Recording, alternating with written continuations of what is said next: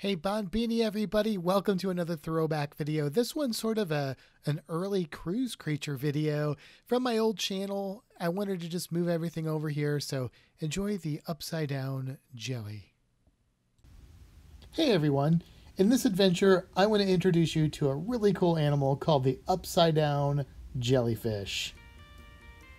Now I met these guys down in Roatan, Honduras at a place called Maya Key, which I'm going to release another video to show the beautiful coral reef you can snorkel at Maya Key. But this is actually the boardwalk that leads out to it. So there's a bunch of fish hanging out under here. And right by the shore, there's a little beach area, lots of seagrass, a little bit of sand. And this is a perfect habitat for these upside down jellies. Now, I'm going to call them jellies because they're not fish.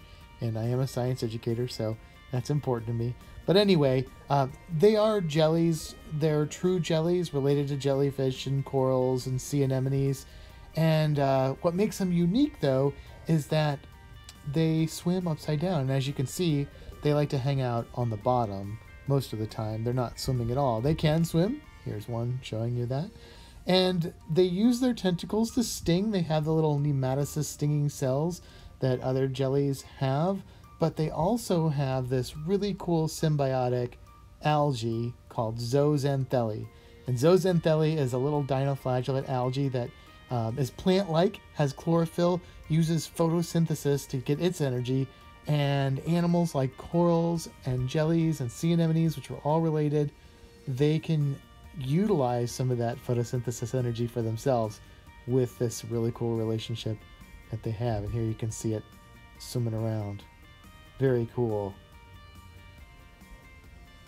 Alright, well I hope you enjoyed this, meeting the upside down jelly. If you did, give the video a thumbs up. Consider subscribing to my channel. I post videos like this of different places I'm going and animals and things of that nature. And yeah, so thanks for watching. I have a jellyfish. Can you feel it stinging you? Not at all. Okay, good.